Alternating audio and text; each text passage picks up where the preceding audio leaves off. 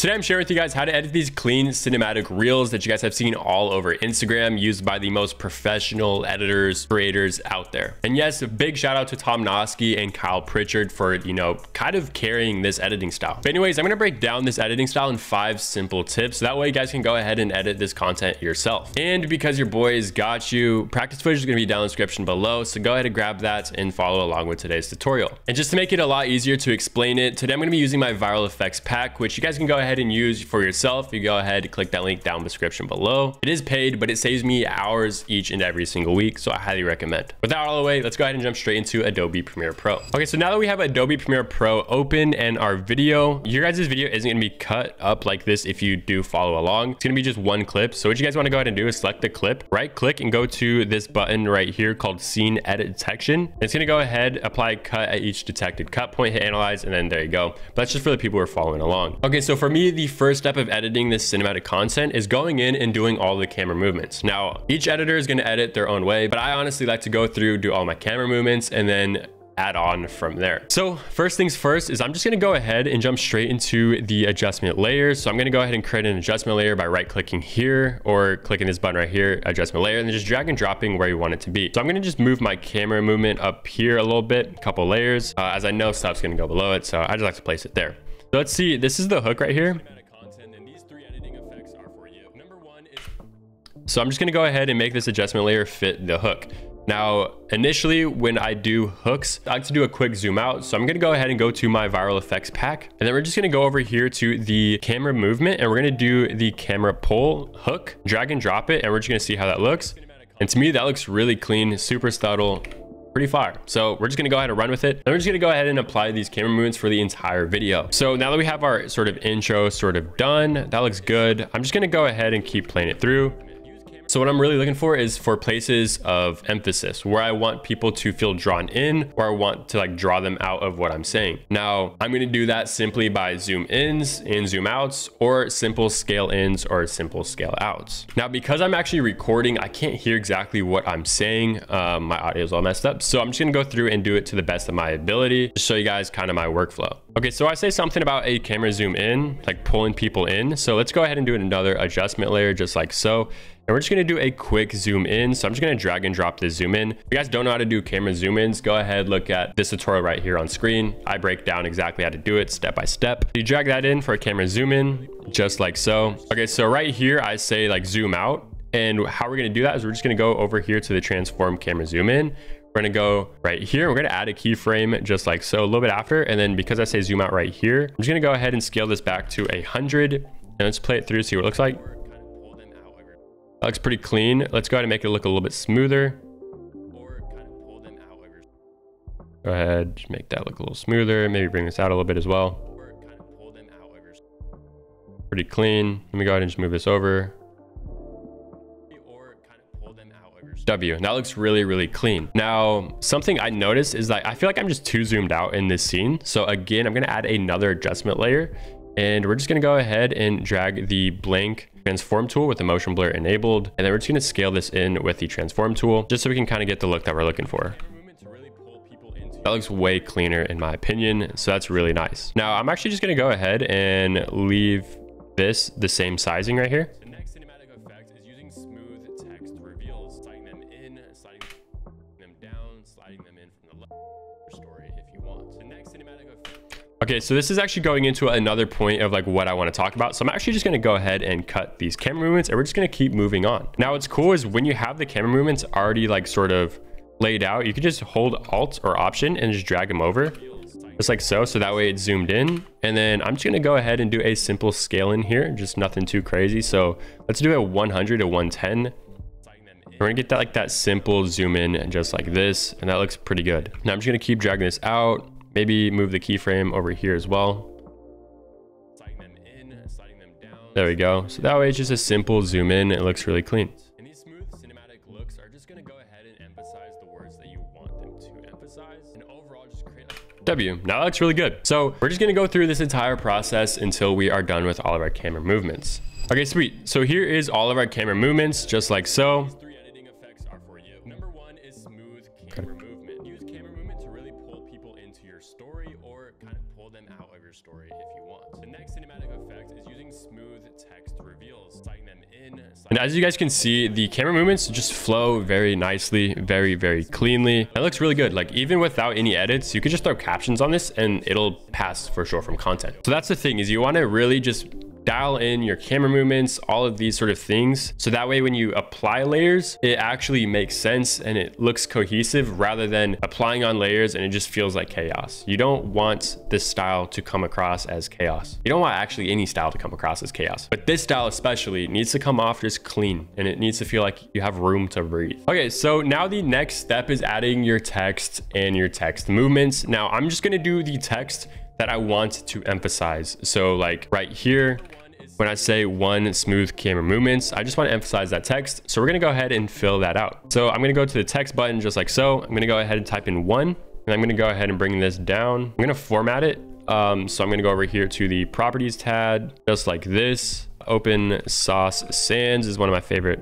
fonts, just like so. And then I'm going to go ahead and just center this like this. And then I'm just going to go ahead and duplicate this layer. So smooth camera movements. So now I'm just going to go ahead and name this movement and make this smaller. I'm going to actually center this as well like this. And I'm going to move this down. Now I'm going to go over here, the one, and then do this one. So it's smooth. Go ahead and make it something like that. I'm going to move it over a little bit like so. I'm actually going to move this one over a little bit as well. Smooth. Go ahead and keep that centered. And then this other one right here, I'm going to type in camera. I'm going to turn the font size really small, just like so. And then we're just place it right here. Now, this is all just like creative sort of thinking, creative editing. So do whatever you kind of feel is right for the actual edit. So right now I'm kind of just worried about like the actual shape of the edit, if that makes sense, rather than the actual placement of it. The placement we could always adjust and make differently. Maybe I just want to move this up a bit. That look good. Smooth camera. I don't think I did this in the original, but we're just having fun. We're seeing what kind of works, what kind of flows proper. And honestly, for this looks pretty solid to me. So what I'm gonna go ahead and do is I'm gonna go ahead and stagger these now. So smooth camera movements, and hopefully I get the timing right. I can't hear it again, but you guys want to get the timing right.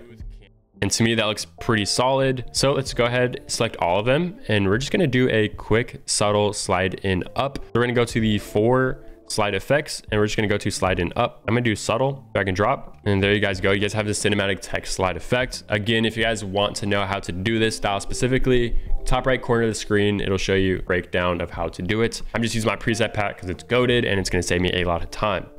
Number 1 is smooth camera W. So that looks really clean. Now I'm going to right click, nest this just like so, and I'm going to actually place it where I want it. So this looks centered to me. If I had more time, I would actually make sure it's vertically centered, etc. But to me, that looks pretty solid. So we're just going to go ahead and keep moving. W. So that looks really good. And then what you guys want to go ahead and do is go through the entire video, adding your sort of text slide effects, your text, but only focus on the text that you want to be animated and emphasized in your end edit. Okay, so now that I have all of my text added in, I actually want to add a glow to this layer. So what I'm gonna go ahead and do to add glow to this text is duplicate this just like so. And I'm gonna go to my glow sort of effect, and right here, it is right here, glow effect. And then just go ahead, drag and drop, and it's got a dope little glow. W. Okay, so now we got step number 2, which is text and text movement. We're gonna go into step number 3, which is adding your B-roll scenes and also adding in like the blank sort of overlay screens, if that makes sense. So for example, I mean, when I say blank overlay screens, I kind of mean these with text on top. There's just some super simple text effects, blank background, or actual B-roll like this. So how do you actually do this? What you guys want to go ahead and do is for the text style, you guys want to go to new item and go to the color matte like so. You guys can pick any color that you guys want. For me, I like to sample actual colors in my scene so it feels a lot more cohesive with the finished product. So I'm just gonna do something like that. To me, looks pretty solid. And then I'm just gonna go ahead and place it exactly where I want it. So right here looks pretty good. And if you have a dark color, you want your text to be light. If you have a light color in the background, then you want your text to be dark. Kind of just makes sense so you could actually see it. So let's go ahead and just place some text right here. And I'm just gonna go ahead and center it. First, let me bring this down, adjust it length properly. And we're just gonna format it however we want it. So I'm just gonna center it, just like that. And then let's go ahead and make cuts for the words that I say. For tutorial's sake, I'm not gonna go ahead and do it exactly, but real quick, I almost forgot. You guys could leave it white, it looks good. Or you could go ahead and kind of touch this hue and then just bring it straight down or something like that. Maybe even desaturate it a little bit. To me, that looks pretty good. Maybe it's bring it darker like that. Yeah, so we could literally run that. Or like I said, these colors are completely optional. I'm gonna go ahead and just update that. And then we're just gonna go ahead and update our text. This is the text. Now, this is not what I said. For tutorial's sake, again, this is what we're doing. So this is the text. Obviously, you want the speed to be a little faster, just like so. And then for me, if you guys want to add like that little bit of sauce, go ahead and use your secondary text. For me, it's Aston script. And then you could just go ahead, make it look fancy. So just like this is what it looks like. And you guys could even cut that shorter if you want. Now, flow wise for the edit, this probably is going to look weird, but we'll just run it. And there you guys go. You guys have that cinematic overlay sort of text effect. And also, let's go ahead and add in some B-roll and show you guys exactly how to do that. Now, in the original edit, I believe I placed my B-roll like sort of back here. So we're gonna do the same exact thing. I use Premiere Composer to store all of my B-roll. So I'm gonna go just B-roll right here, and we're just gonna select a random piece of footage. Now, me packing up my backpack, I think we'll have to do, not gonna lie. So we're just gonna drag and drop it like so, just like this. And then what I really enjoy doing for my B-roll is actually making sure it's centered properly. So let's go ahead and do that using the motion, is making it black and white. This is a completely personal preference, but I see it done time and time again with Tom Noski's content, signifying that it's the past. Yeah, that's actually typically what it means. So go ahead and drag and drop this like so. To me, that looks pretty good. You guys could, of course, edit this any way you want or color grade it normally, whatever. And then as you can see, there's a little bit of overlap at this cut. So I'm just gonna go ahead and cut that back. And then this looks pretty good. Now let's go ahead and add a camera movement zooming in. So adjustment layer, just like so. I'm just gonna go back to my ViralFX pack, scale in. Let's just do a subtle one. So 100 to 105. And there you go. You can see that it's slowly zooming in. It looks really clean. Now, take it a step further, you guys would add in text, but we're gonna do that last. Okay, so that's how you do like the B-roll of like the actual subject, and then that's how you do the text with blank background overlay B-roll, if that makes sense. Now it is time for adding your sound effects. Now this is again personal preference, but in my original reel, which you guys have seen in the video, I ended up using a riser, and a riser is a very common thing. I use it in all of my content. So I'm just gonna go to my sound effects right here, which if you wanna go ahead and get this for free, go ahead and get my free pack on my website. You guys go ahead and check it out. Super easy to get, super easy to install. So I'm just gonna go ahead and do a riser metallic, just like this. I'm gonna add it. And the biggest thing with the riser is you want it to be right on the cut of after you're done with your hook. I've seen a lot of people really just screw this up, and it just feels really awkward when you mess it up. So yeah, make sure it's on the cut of when the hook is over. So what I like to do is hit this icon right here and then just bring up the reverb. And then I like to hit G and just turn down the gain so it's not blaring in your ear. That is something that a lot of beginners do, is their sound effects are way too loud and it sounds mad awkward. You don't want your edit to be awkward. So just make sure you're doing the right things. If you want to make cinematic content, then these 3 editing W. There we go. There's the hook, there's a sound effect, pretty dope. And then you just add your background music. So for me, I'm just gonna go ahead and add something like this. Go ahead and do negative 25, negative 28, whatever it needs to be, just set it to. So I'm just gonna start with negative 25 and then see how that sounds. Now I can't hear it, but if it's too loud, then this is when you would type G and then you just turn it down negative 5. Or if it's too quiet, you could bring it up by just hitting 5 decibels and it'll bring it up. So there you guys go.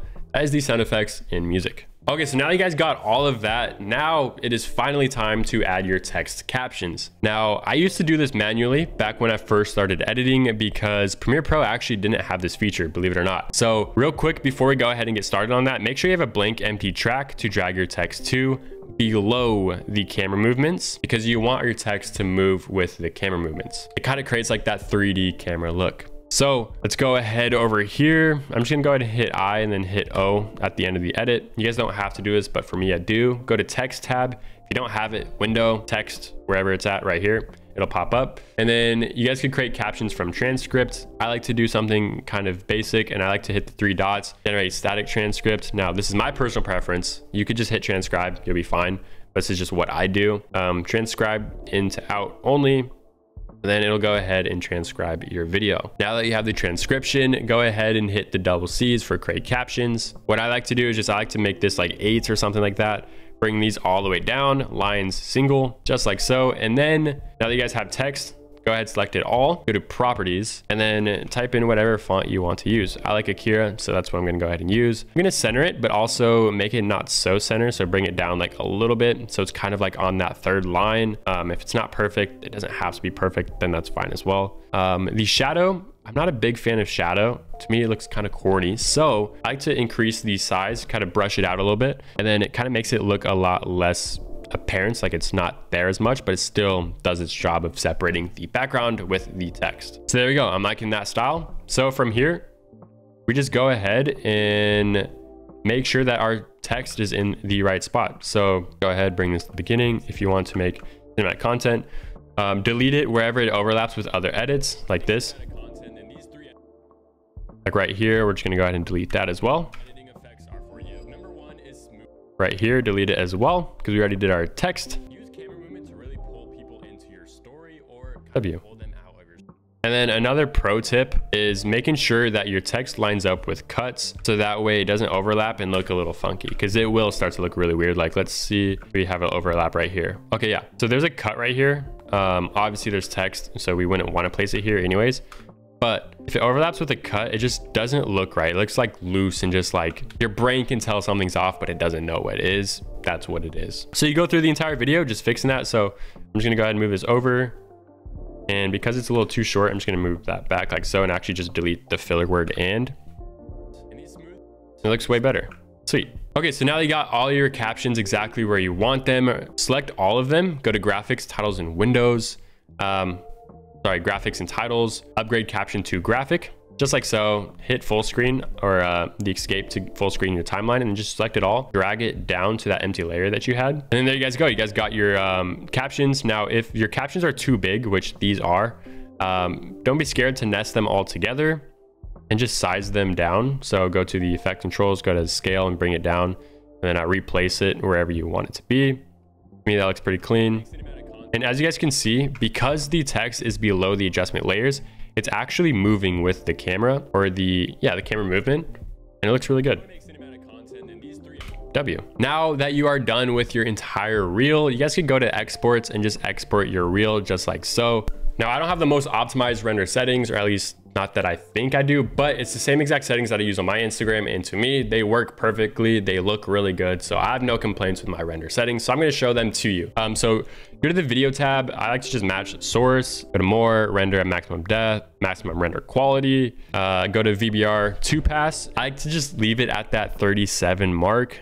Just keep it mad simple. And then the effects, I do have a gamma compensation LUT, simply because when I transfer from my computer to my phone and I upload on Instagram, there's a lot of contrast that is lost in my look. So that's what I do. You guys don't have to do it. Again, if you guys want to actually go ahead and get this compensation LUT, it'll be in this video in the top right corner that way for you guys to use. And then there you guys go. Just hit export and you guys will be good to go. But anyways, guys, that is it for me today. If you guys learned something, please leave a like, comment, subscribe down below. Again, if you guys want to go ahead and copy the ViralFX pack, link will be down in the description below. And I know it's going to save you tons and tons of time, because today it saved me a ton of time. But anyways, that is it for me.